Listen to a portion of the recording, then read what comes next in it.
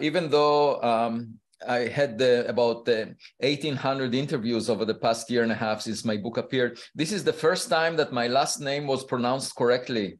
And I credit that to the 50% of my DNA that is German, my father's side. And my father left Germany when he was 11 years old. So I didn't speak much German. Otherwise, I would be glad to give this talk in German. And in fact, my father did not witness the Second World War. So we heard a lot of music from Strauss and so forth. And I'm very proud. I mean, my family lived for 700 years in Germany. So thank you for inviting me. It's a great pleasure to join you. And let me share my screen so that you can see my slides. And as briefly mentioned, in fact, we could have saved some time if you would introduce me as a farm boy, because I grew up on a farm in Israel. And that pretty much shaped my career. And one thing you would notice is, even though many of my colleagues had an issue with my recent research simply because it violated what they believed in the past. The scientific method is about collecting evidence. It's not about human impressions, human beliefs. We learned that from history, and therefore I established the Galileo Project, and we're trying to collect evidence. And it's not about us, it's about what is surrounding us, the reality that we all share. And the only way to learn about reality is not to listen to what people say, not to pay attention to how many likes you get on Twitter. That's a virtual reality. Anyway, my book, the cover of my book is in the middle of this slide. It was called Extraterrestrial, translated to 25 languages.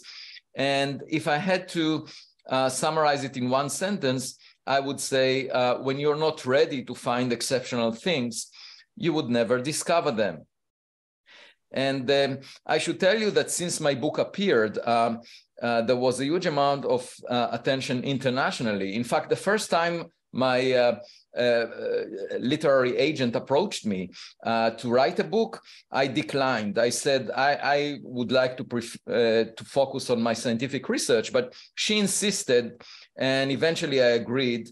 And it was, in a way, sending out a message internationally, because a month ago, I attended a forum, a public forum, where an Iranian-born entrepreneur approached me and asked me, could I have a selfie with you? And then she posted it on Instagram, and she told me the following morning that I have hundreds of followers, women scientists in Iran following me. And just 2 days ago, I had a young woman from Israel that came to my home and asked to join the Galileo Project. Apparently, it looks as if the appeal of this subject is international. I mean, it doesn't adhere to national borders. And actually, if you saw the image of the Earth from the Orion spacecraft, there was no evidence for the border between Ukraine and Russia.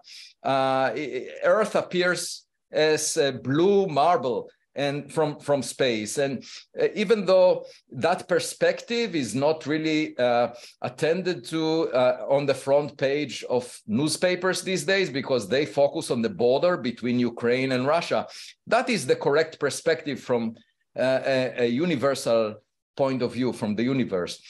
Anyway, so this is my book in the middle, and on the right you see the textbook Life in the Cosmos that I wrote also last year, about 1,000 pages long. And what you see on the left is a photograph of a picture that was hung on the walls of the Berlin-Brandenburg Academy of Science and Humanities. And it was taken by the German photographer Herlinde Quilbel in an exhibition that she had. And she came to my office a few years ago and asked me to write on the palm of my hand the question that I regard as most important in science. And I wrote, are we alone? And here I don't mean the question that is often asked on dating apps. What I mean is a question that humanity should ask. And in fact, this question appears to be of interest also to people engaged in spirituality. I got an email a couple of months ago from a rabbi who told me that she gave a sermon, word of Torah for the Jewish high holidays about my book. And that was uplifting as far as I'm concerned. But what's interesting is that the frontiers of science overlap with spirituality, because both of them engage in exploring the unknown. Here is a photo, a group photo of the Galileo Project team that was taken at the beginning of August when we held the first in-person conference of the Galileo Project at Harvard University. By now, we have about 100 members of the team, and there are close to 1,000 volunteers that would like to engage as well.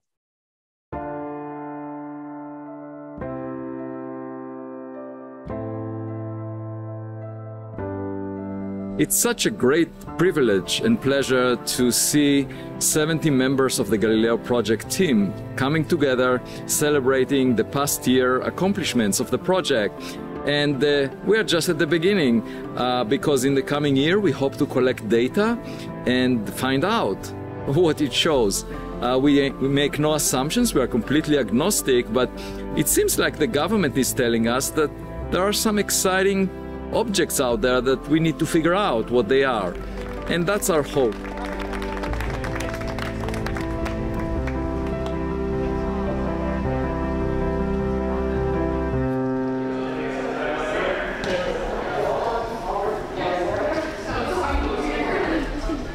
For now, we assembled the relevant instruments, we are testing them, and we will soon deploy them and start collecting data. Because the sky is not classified, and we very much hope to discover what the nature of objects that the government is talking about and that astronomers are talking about that look like outliers are. Are they technological in origin from another planet, or are they natural phenomena? And the Galileo Project aims to find out along 3 tracks.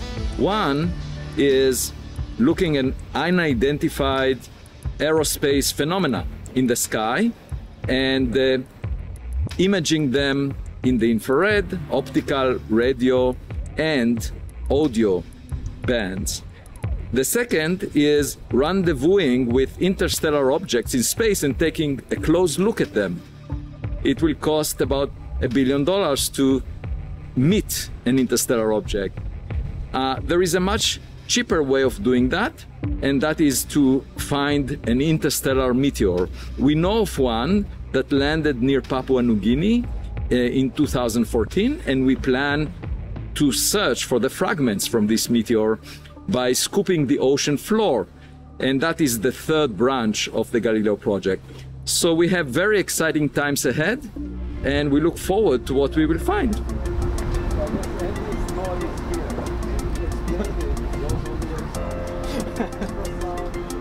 So yeah, I'm Ezra. Had a great time on this project so far. It's been great working with the team that we've had. You know, come to the rooftop, hitting your thumb with a hammer, sweating all day, lifting heavy objects, and just, you know, working with several of the teammates that have been here for, you know, up on the rooftop with me for a few weeks or, you know, a couple months now. It's been an honor to work with them and meet these people. I'm excited for what the future holds. This is just, you know, a preview of what's to come. You know, getting a first look at our instrumentation, getting our hands on it, you know, it's working and we're getting data. And now is, you know, what I consider really the start of things, where, you know, we get to put in some really nice sensors and expand our reach and set up at different locations. And yeah, that's where the real exciting parts, you know, come together, and really looking forward to this next year.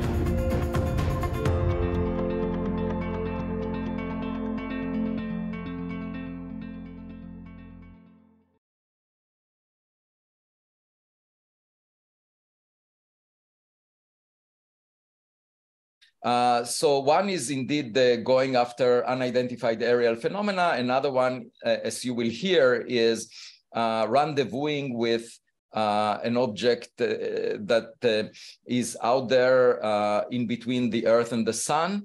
And the third would be going after the remnants of meteors that came from outside the solar system. I'll discuss all of them. Now, what did the scientific method teach us so far? We know that a substantial fraction of all the sun-like stars, somewhere between 3% and 100%, there is a large uncertainty still, have an Earth-sized planet roughly at the same separation. So what we find in our backyard is common, and it means that the dice of intelligence was rolled billions of times within the Milky Way galaxy alone. And there are more habitable Earths in the observable volume of the universe than there are grains of sand on all beaches on Earth. So that brings a sense of cosmic modesty. We should be humble because, you know, we are not that special. The circumstances that led to our existence are not that special. And of course, that goes against what we want to believe. So if you look at the images of emperors or kings who conquer a small piece of land here on Earth, and the latest incarnation of that is Vladimir Putin trying to conquer a small piece of land, that is not different from an ant hugging a single grain of sand on the landscape of a huge beach. That's not very impressive. But I can understand where it's coming from, because when I watched my daughters, these are my two daughters, when they were very young, they thought that the world centers on them. And of course, that changed when we brought them to the kindergarten. On the first day, they had a psychological shock to realize that they are not necessarily the smartest kids on the block. And of course, our civilization will mature when we meet others. So right now, we have not met others. And so, you know, we prefer to believe that we are the smartest. But Albert Einstein was not necessarily the smartest scientist who ever lived since the Big Bang, 13.8 billion years ago. This is a cartoon made on the day that Einstein died. And it shows the Earth with a plaque on it, Albert Einstein lived here. And as much as we are proud of Albert Einstein, it's very likely that there were scientists on other planets that were smarter than Einstein, because most stars formed 5 billion years before the sun. And so those civilizations who benefited from those other scientists could have launched probes that would have reached us by now. And recently, last week, I was on a Zoom call with a former executive in SpaceX that works with Elon Musk. And I told him that Elon Musk is probably not the best rocket builder who ever lived over the past 13.8 billion years. And therefore, we should search for rockets that were sent from other planets in our vicinity. And that simply results from the realization. I mean, we look at the universe, we see how stars were made as a function of cosmic time billion years ago. And the sun was made 4.6 billion years ago. The stars like the sun formed 5 billion years before the sun. The sun is a late bloomer. And therefore, you know, there could have been civilizations before us. And they had plenty of time, because if you use chemical rockets of the type that we launched so far, that Elon Musk launches now, you know, at those speeds, you can traverse the entire Milky Way galaxy in 500 million years. So definitely they had enough time to reach us, even with chemical propulsion, the type that we are using. And across the galaxy, the time it takes light to move is of order tens of thousands of years. So if you send a probe, it makes no sense for the probe to wait for guidance from the senders. It has to be autonomous. So we can imagine providing artificial intelligence to a system that goes into space on a long journey so that it will be independent and will learn from machine learning, the type that computers can learn from the conditions that it faces and then adapt to those independently, autonomously. And I call these AI astronauts. So it makes more sense to send autonomous systems, and perhaps those populate all habitable regions in the Milky Way galaxy. Now, this is not a philosophical question. We can find out by looking through our telescopes. It's not very complicated. But instead, what people do is argue what they think the reality is like instead of looking out.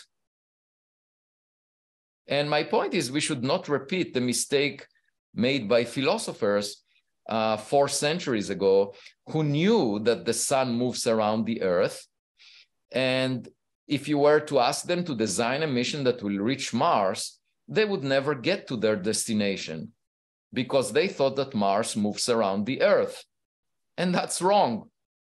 So reality is whatever it is, irrespective of what people say or think. Today, Galileo would have been canceled on social media. He was put in house arrest at the time when he argued that perhaps the Earth moves around the sun. Now, what do we know about objects that came into the solar system from outside? The first report was from a telescope in Hawaii called Pan-STARRS, which was tasked to find all the near-Earth objects that it can identify. And that's because we know the dinosaurs were killed 66 million years ago by a rock of the size of Manhattan Island. And we don't want the same fate. And even though the dinosaurs were much bigger than us, we are much smarter than they were because we look up and we can build telescopes. So the idea is to look out and have a warning of any object that could collide with the Earth. And the US Congress tasked NASA to find 90% of all the objects larger than a football field, about 140 meters. 90%. So NASA constructed the Pan-STARRS telescope in Hawaii. The US government funded it and it surveys the sky. We know that within the next century, there is no object bigger than a football field that will collide with the Earth. But we are not yet done in surveying the sky. We only know about half of those objects that are above a kilometer that may come close to Earth. This object looked around and this telescope looked around and found this object, Oumuamua, that came close to Earth, but was moving too fast to be bound to the sun. So it was obviously from outside the solar system. It couldn't be bound to the sun because it's just too fast. And it gave it the name Oumuamua, which means a scout in the Hawaiian language. By the way, if it didn't come close to Earth, it would never be flagged. But it turns out this was not really the first object discovered from outside the solar system. There was a previous one, and we identified it with my student, Amir Siraj, in a government catalog of meteors. This one was 0.5 meter in size, and it collided with the Earth on January 8th, 2014. It basically burned up in the Earth's atmosphere and created a fireball that government satellites identified.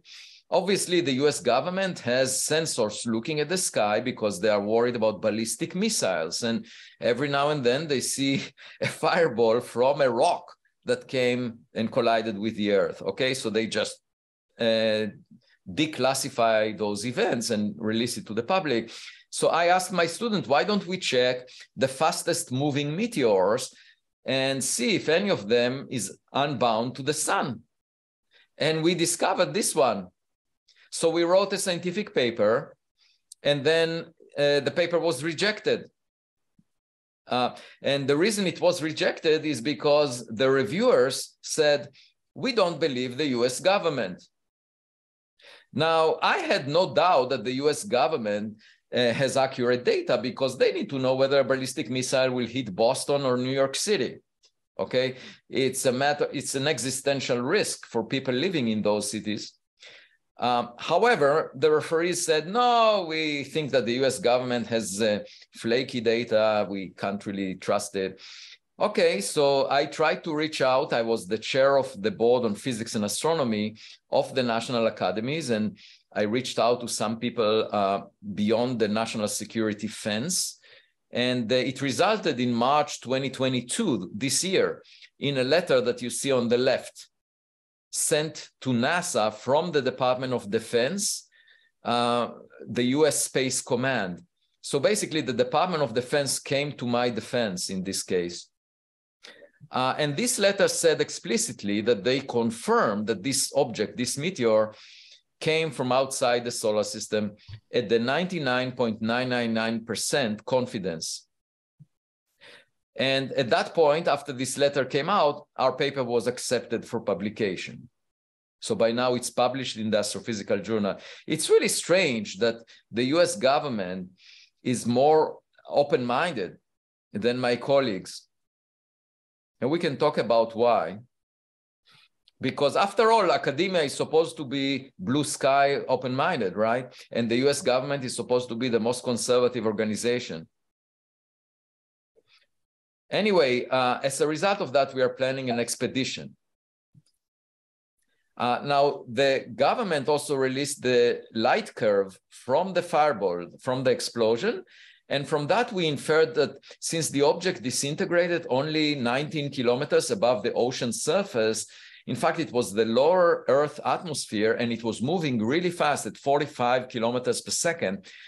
As a result, we can tell that the material strength of the object was tougher than iron.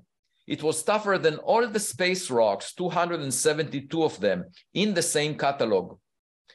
So what is this object?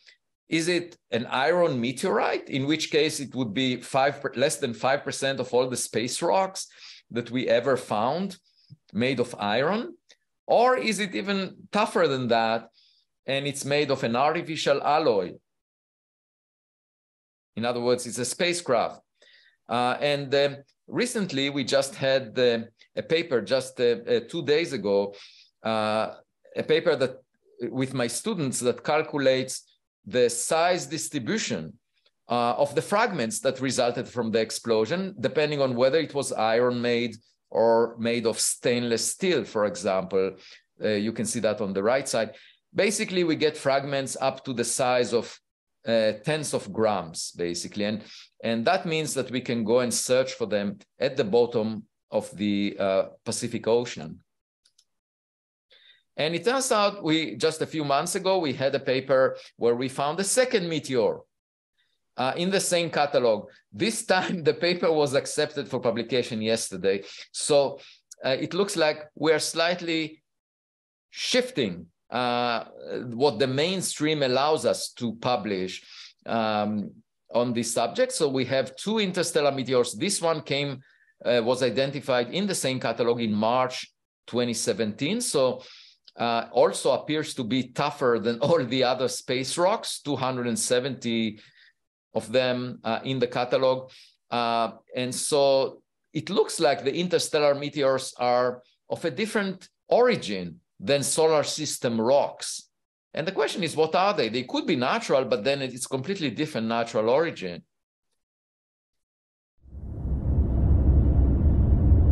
My name is Avi Loeb, professor of science at Harvard University. In the coming months, I'm going to lead an expedition to Papua New Guinea to scoop the ocean floor and search for fragments from the first interstellar meteor.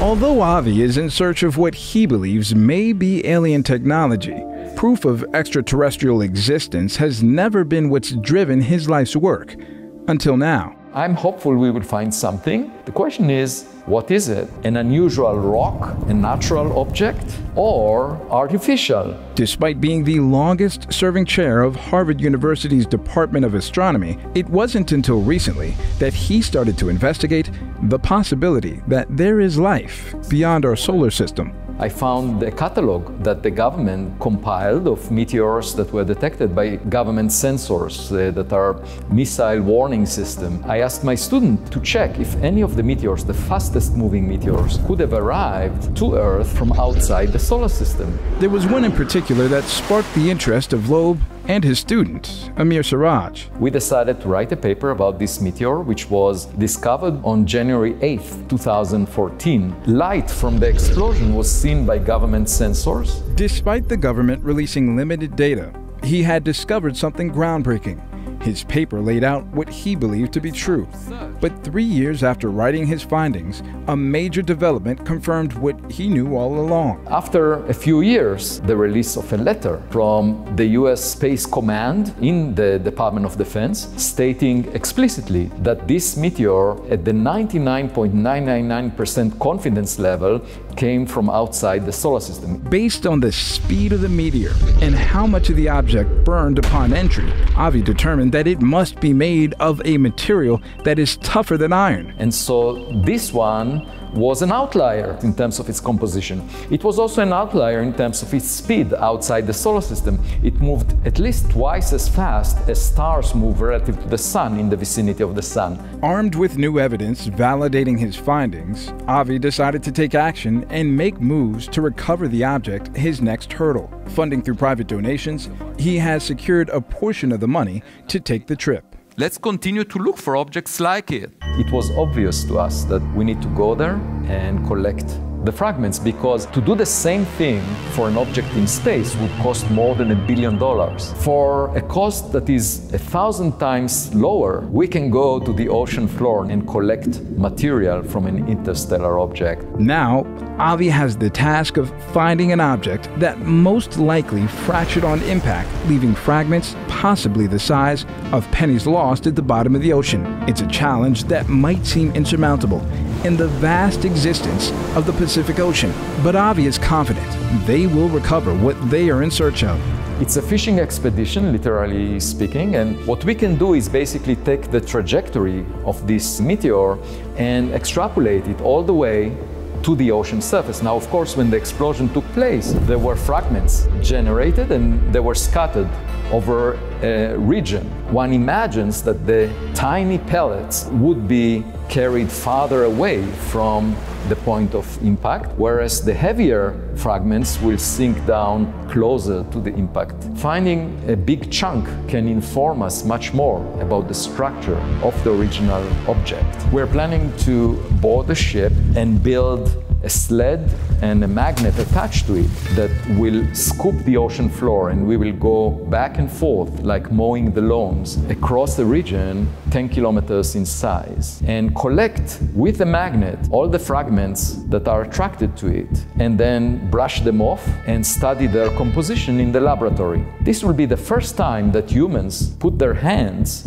on the material that makes an object that came from another star. With more advanced technology in our skies than in any other point in history, new findings are becoming far more frequent and impossible to ignore. Oh my gosh, dude. Wow. Thanks to a government report that was released last year, the possibility of extraterrestrial life and the pursuit of proof of its existence is finally losing its stigma. The stigma has been reduced. It would be the most important scientific discovery that humanity ever made, because if you think about it, it will change our perspective about our place in the universe. With science in his corner, this professor is not intimidated by critics. It's not a philosophical question whether we live in an environment where objects are floating around that are representing extraterrestrial technologies. We just need to use our telescopes and find out. In fact, we are not even the first to say that. Galileo Galilei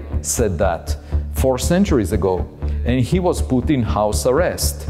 Today, he would have been cancelled on social media. Once I realized that we found an object from a technological origin that was produced elsewhere, I would not seek approval from anyone else. I don't need likes on Twitter. I just want to know what it is.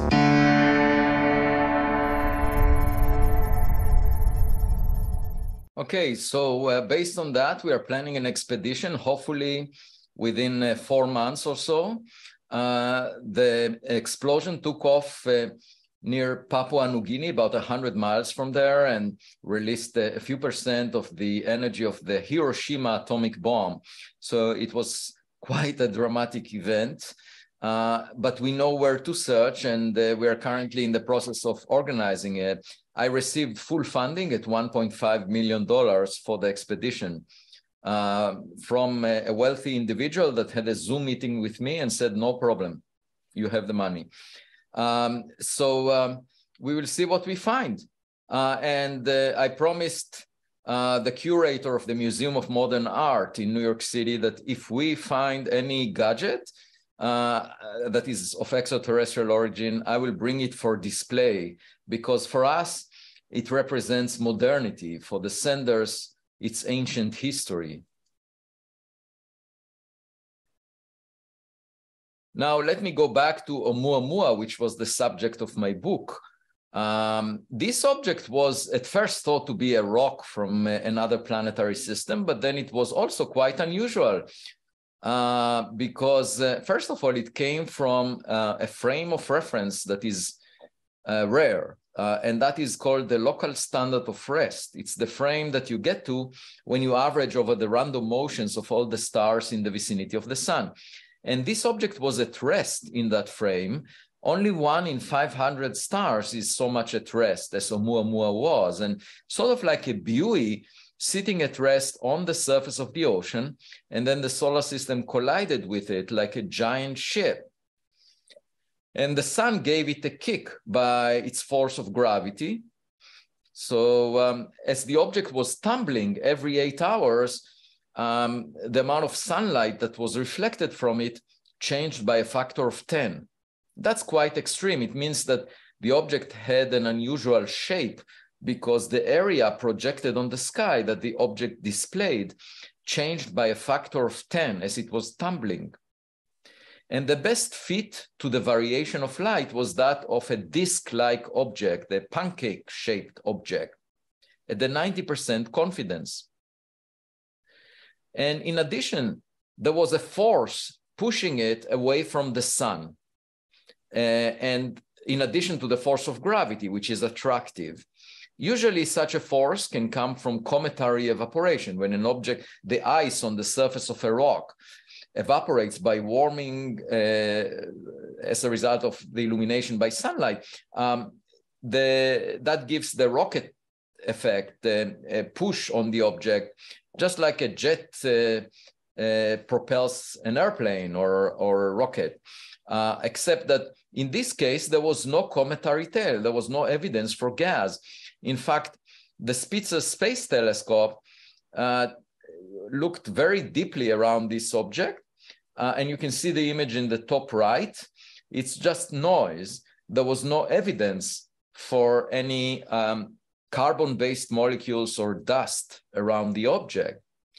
The repulsive force declined inversely with distance squared, and that led me to suggest maybe it's just the reflection of sunlight that is pushing the object. But for that to be effective, the object had to be very thin, sort of like a sail, a flat sail. And nature doesn't make such things. So I suggested maybe it's artificial in origin. This paper was accepted within a few days for publication, but then there was a huge pushback from the astronomy community saying, no, we should not even discuss the possibility that it's artificial. And at first there was a review paper in Nature Astronomy magazine that is quite prestigious. And in the review paper, all the experts on space rocks basically said, it is natural, period. Forget about it, let's move on. And then a few months later, a team of astronomers said, okay, well, but we have to explain the anomalies. Okay, so let's continue to argue that it's natural, but we need to give some explanation. Why was it pushed away from the sun? So they said, okay, well, maybe it's just a fluffy object, a porous object, an aggregate of dust particles that are very loosely bound, 100 times less dense than air. And so it's so lightweight that the reflection of sunlight is pushing it like a feather. The only problem is that an object that is 100 times less dense than air, when it gets close to the sun, will get heated to hundreds of degrees and will not maintain its integrity. So then another group said, okay, we have another explanation. Maybe it's a chunk of frozen hydrogen, because when hydrogen evaporates, it's transparent, we cannot see it. So it's still a comet, but made of a gas that we cannot see, hydrogen. The problem with that is that hydrogen evaporates very quickly. So we showed in a paper that such an object would not survive the journey through interstellar space for millions of years. And the authors of this proposal agreed with us. So then another group came out with a different explanation a few months later. And by the way, all these explanations were after the review paper said it's a natural object, period. Let's forget about it. Let's move on. I mean, if that was the case, why would all these groups come up with additional papers? It takes months to write such a paper. Why would they put the effort if it was obviously natural? Why would 3 groups put an effort to explain it? Anyway, so then the third group said, well, it's a nitrogen iceberg chipped off the surface of Pluto-like planets. And then we showed in a paper that there is not enough solid nitrogen on the surfaces of all the Plutos in the Milky Way galaxy to account for large enough population of chunks of nitrogen such that it would explain Oumuamua. The bottom line of this story is all of these suggestions, explanations, invoked something that we've never seen before. We've never seen a cloud of dust particles. We've never seen a hydrogen iceberg. We don't know if nature makes hydrogen icebergs the size of a football field. We've never seen anyone. The only place to do that would be in a molecular cloud. But we don't know whether solid hydrogen is made in molecular clouds. And so when this proposal was made, everyone in the scientific, in the astronomy community cheered up and said, yeah, that's the explanation. But we don't know if such a thing exists. And then the same is true about nitrogen icebergs. The fundamental question is whether Oumuamua was natural or artificial in origin. And the way I view it is when you walk on the beach, most of the time you see rocks or seashells that were naturally produced. But every now and then you see a plastic bottle that implies a civilization exists not far away. So perhaps Oumuamua was a plastic bottle. Now, it turns out 3 years later, the same telescope in Hawaii, Pan-STARRS, discovered another object that shared the same qualities as Oumuamua. It was pushed away from the sun by reflecting sunlight, and it didn't have a cometary tail. And a few weeks later, the astronomers that discovered it with the same telescope, Pan-STARRS, realized, oh, it's actually a rocket booster that was launched by NASA in 1966. And then they found that it's actually made of stainless steel. Obviously, there would not be a cometary tail if an object is made of steel. And it had thin walls, and as a result, it was pushed away by reflecting sunlight. So we know that this object, 2020 SO, that's the name it was given, is artificial because we made it. The question is, who made Oumuamua? And of course, if you imagine cave dwellers that are used to playing with rocks, when they find a cell phone, they would argue that the cell phone is a rock of a type that they've never seen before, until they start pushing buttons on it. And then they would realize that it records their voice, it can take their image. I would love to press a button on a rock of a type that we've never seen before. Now, winery in Santa Cruz produced a brand of wine inspired by the discovery of Oumuamua. It's called Cuvée Oumuamua, and we used it at the banquet of the conference of the Galileo Project in August. And actually, the winemaker decided to have a press release about it. And here is another public statement. Daily double. You are well in the lead at 4,400. How much would you like to wager? Let's do 2,000, please. Here's your clue. I look at the world and I notice it's turning, thanks to this man who studied at the University of Krakow in the 1490s. Who is Brahe? No, correct response. Who is Nicholas Copernicus? You lose a little bit. Pick again, Robin. Scientist for 600. We think of this Russian who became a professor of general chemistry in 1867 periodically. Robin. Who is Mendeleev? Yes. Scientist for 800. Avi Loeb thinks a space object seen in 2017 and artistically depicted here comes from this 16-letter type of being, the title of his book. Kevin. What is extraterrestrial? Correct. Scientist for 1,000. Okay, so by the way, this was Jeopardy for those who are not familiar with the American culture. It's quite a popular program on television. And so a year ago, I also received an email from another rabbi who gave a sermon about extraterrestrial and for the Jewish high holidays. And one of my colleagues said, next time we meet for dinner, my wife and I will ask you to give a sermon. My response to that was, I would never lead a congregation whose members agree with me. So it looks like there is a new frontier in astronomy because we discovered the first interstellar objects over the past decade. Once again, it's not a philosophical discussion. We are talking about real objects, the first ones that came from outside the solar system that we learned about over the past decade. It was not available to us before the last decade. And the first three of them, the two interstellar meteors and Oumuamua, appear to be unfamiliar. They look unusual. They appear to be outliers. And what's the chance that the first objects would look so unusual? Now, Enrico Fermi, the famous physicist, asked, where is everybody? Back in 1950, he was in Los Alamos chatting with colleagues about extraterrestrials. He said, well, it may be that they existed, but where is everybody?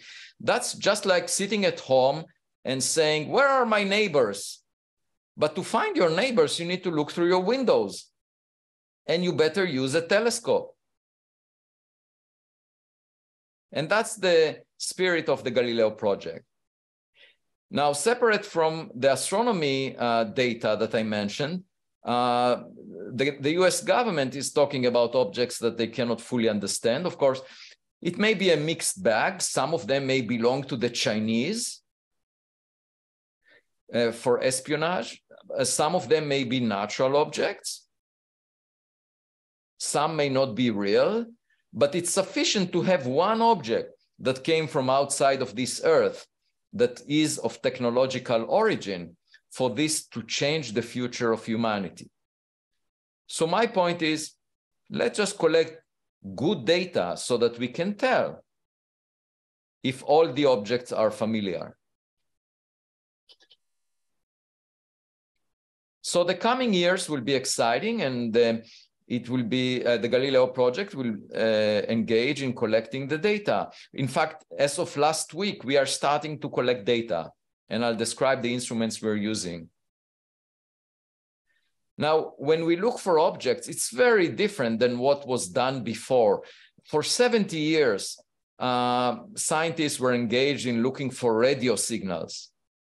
But that's just like sitting at home and waiting for a phone call. There is a completely different method. Instead of waiting for a phone call, you can go out and check your mailbox, whether any packages arrive to it. Check the mailboxes is very different than waiting at home for a phone call. Trade one method by the other. You can have no phone call whatsoever, but a lot of packages that accumulated over a long time in your mailbox, and the senders may be dead by now. So looking for interstellar objects is very different. And usually for radio signals, one is using the Drake equation, called after Frank Drake, who passed away in September this year. Here, it's very different than the Drake equation. All you care about is how many objects per unit volume accumulated over time in our neighborhood. You multiply that by the volume of your survey, and you will know how many objects you will find. That's it. And if you are looking for objects that collide with Earth, you can think of the Earth as a fishing net that collects fish. And that depends also on the speed of the objects. And of course, these quantities depend on the size of the object. But most importantly, there is an extra factor, which I call the ostrich factor, which is the likelihood that we will behave like an ostrich. Because if we don't look, we will never find anything. And before the last decade, we didn't really look. So we didn't find anything. Now we have the instruments that allow us to search.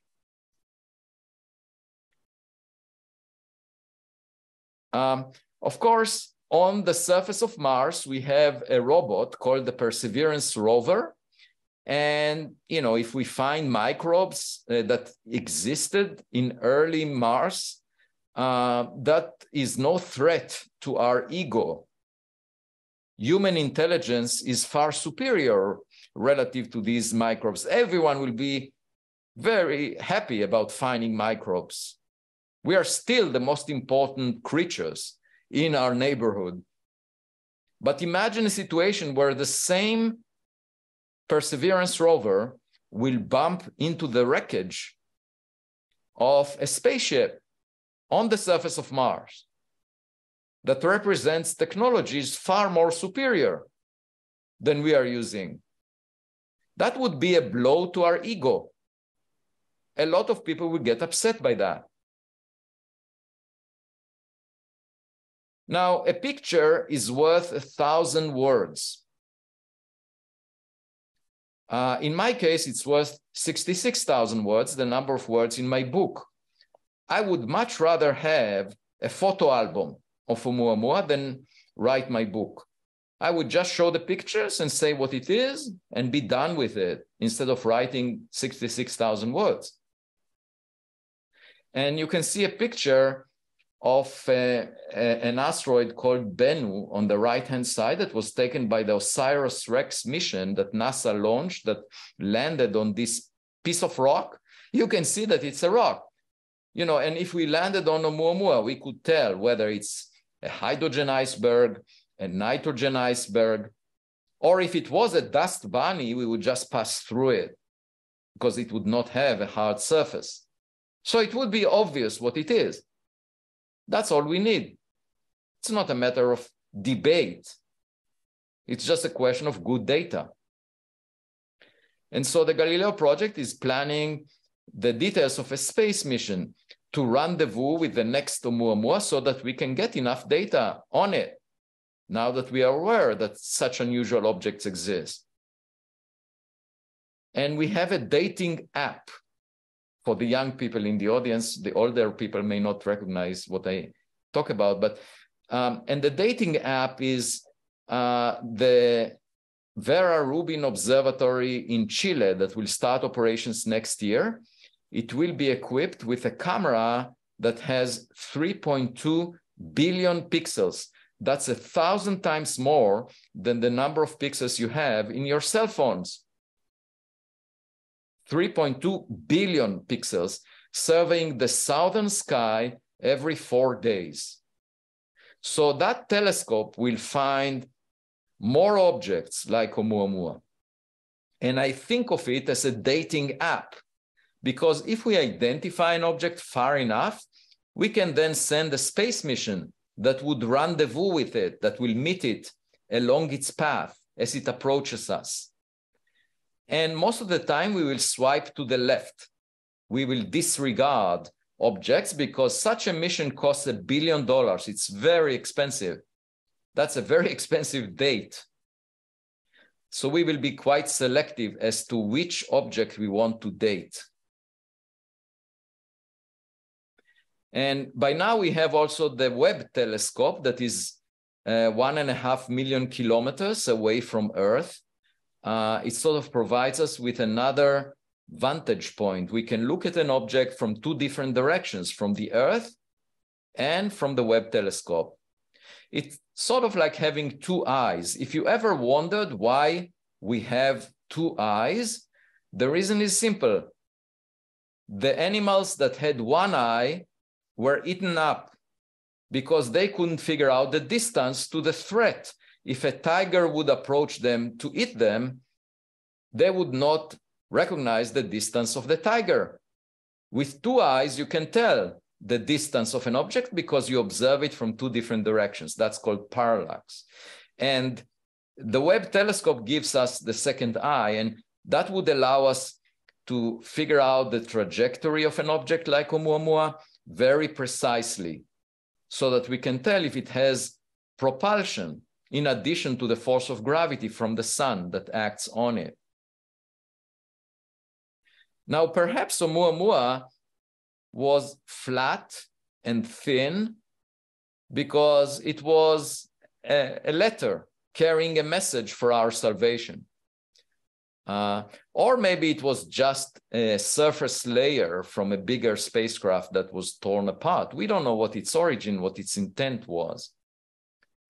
But one thing I wanted to emphasize is when I go to Harvard Yard, I often find monuments, statues or paintings of people that thought highly of themselves and wanted to preserve their physical appearance. And the only problem is that within 1 billion years, the sun will burn up the surface of the earth. So nothing will be left of these statues in the long run. And also they are relatively primitive, they are static, they don't change. A much better approach is to make a monument in space of yourself in the form of an AI astronaut that carries your blueprint and can adapt to changing circumstances and can outlast the sun, could survive for billions of years. So my favorite monument would be an AI astronaut. Now, it's quite embarrassing that when we sent the New Horizons, which is a mission that will eventually exit the solar system, we sent it first to Pluto, and there was a box attached to the spacecraft that included 30 grams of the ashes of the scientist who discovered Pluto, named Clyde Tombaugh. You see him on the left. Now, the ashes of Clyde Tombaugh are no different than the ashes of a cigarette. They carry no information whatsoever about Clyde Tombaugh. So if an extraterrestrial finds this box, they would wonder, why do humans have this primitive ritual of burning the genetic information of a person that they want to commemorate? That makes no sense whatsoever. I actually asked the principal investigator of this mission, I said, why didn't you put a stem cell of Clyde Tombaugh or an electronic version of his DNA so that an extraterrestrial could reconstruct Clyde Tombaugh? And he said, that would have been a bureaucratic nightmare in NASA if I were to do that. Once again, showing that as a civilization, we are not that intelligent. So my proposal was actually, let's send another spacecraft that would overtake New Horizons and apologize for this box. Now, as I mentioned earlier, the US government is discussing those objects that are not identified. There was supposed to be a report a month ago. It's still classified. We haven't yet heard what is in it. And there is a new branch of government looking into all the data, a new office. And also NASA announced a study on unidentified objects that will recommend to NASA whether to invest funds in the research. But the Galileo Project is already doing this research. And if I had to provide a motto for the project, I would say, extraordinary conservatism leads to extraordinary ignorance. And so what we did so far is build a suite of instruments that monitor the sky in the infrared, in the optical, in the radio, and in audio, and takes a movie of the sky at all times. And what we want is to distinguish between human-made objects like drones, airplanes, satellites, and natural objects like birds, insects, and then see if there is anything else out of this earth. At first, we tested the instruments on the roof of the Harvard College Observatory a few months ago, and now we place them at a favorite location. They're already collecting data, and we will make copies of them in spring 2023, 3 copies that we will put in different locations.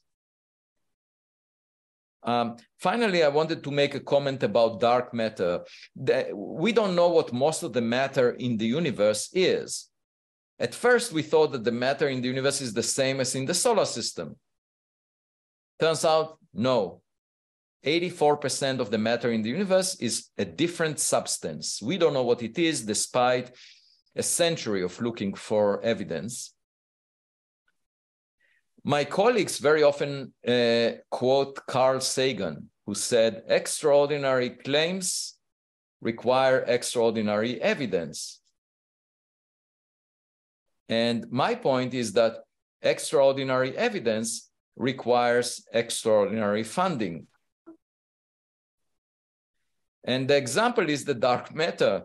We don't know what it is, and then $10 billion were invested in the Large Hadron Collider to look for one natural explanation for the dark matter, which is the lightest supersymmetric particle. Supersymmetry was conceived as a new symmetry of matter, and everyone said for decades, yeah, we know where the parameters should be of supersymmetry. We will find it with the Large Hadron Collider. We did the experiment, $10 billion. We didn't find it. Now, I'm not saying that's not the way science should be done. Obviously, the only way to find out is to build the experiment. But nobody said extraordinary claims require extraordinary evidence. In this case, we put the money forward and we looked for the evidence. So turns out that if you invest just 1% of this amount, let's say $100 million, in the objective of the Galileo Project, we can make a lot of progress. We can identify the unidentified. And finding if there is technological equipment from other civilizations in our vicinity would have far more, far-reaching consequences for the future of humanity, much more than knowing that the dark matter is the lightest supersymmetric particle. So I find it surprising that the mainstream of scientific research is not engaged in this subject, given that the public cares so much about it. Of course, we can look for indirect signatures, such as industrial pollution in the atmospheres of other planets, or city lights on the night side of other planets, and I wrote papers about it. There is a tension between the ability of a technological civilization to venture into space and its ability to destroy itself through nuclear wars or climate change. And so the question is, how many probes were sent by other civilizations? And, most of the probes could have been sent just before their star died. There must have been a huge exodus from those planets when they realize that they're about to die. That may be most of the probes that we find in interstellar space. And the answer to Fermi's paradox is, it's possible that most of them are dead by now, most of these cultures that existed in the past, but we can look for evidence, any relics they left behind. And these could take the form of space trash, objects that are not functional, or AI astronauts, functional objects. And my hope is that by finding a relic of an advanced civilization, it will inspire us. Now, we have no protocol for engaging with such an object. There is no organization that represents humanity because we've never imagined that we will have a visitor in our backyard to which we will need to respond immediately. But as I said, I hope that finding such a relic that tells us that there is a smarter kid on our block will inspire us, because if you look at human history, most of the evil in human history was triggered by a group of people trying to feel superior relative to other people. That's the source of all evil. Some people trying to feel superior relative to other people. And if all of us realize that there is a much more superior intelligence out there, perhaps we will be convinced that we are equal members of the human species. And the basic message that we get from the universe is have a sense of modesty, because the cosmic play started 13.8 billion years ago at the Big Bang. The human species just came over the past 3 million years. It's a small fraction of cosmic history. We just came at the end. And since the days of Galileo and Copernicus, we know that we are not at the center of the stage. The Earth moves around the sun moves around the center of the Milky Way, and the Milky Way is one out of 1 trillion galaxies expanding away from each other in the universe. So if you are not at the center of the stage and you arrive to the stage at the end of the play is not about you. And the only way to find what the play is about is to seek other actors who have been around for longer than you had been. That's my message. Thank you. And I'll be glad to take any questions.